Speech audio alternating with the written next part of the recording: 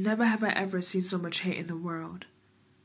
It just doesn't make sense, and I can't help but put my mind around it.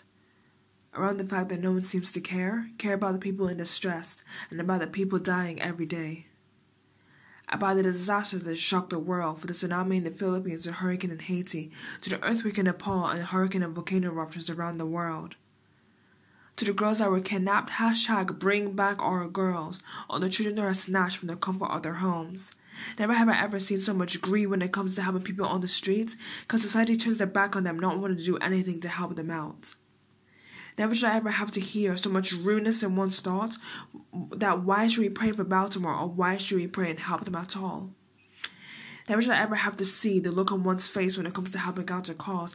Why should we help? It shouldn't matter. Never should we ever have to face things like I don't care or who gives a damn. Never should society teach these wrongs to our future generations, because you never learn to right from wrong or lend out a helping hand. Never should we be remembered by the ones who are too self-absorbed to help out. Help out our generation and the future generations to come. With people dying, children crying, riots taking control, and disasters still destroying someone's world? Never. That's the only context I want to hear it in. Never should we ignore the world around us. Never.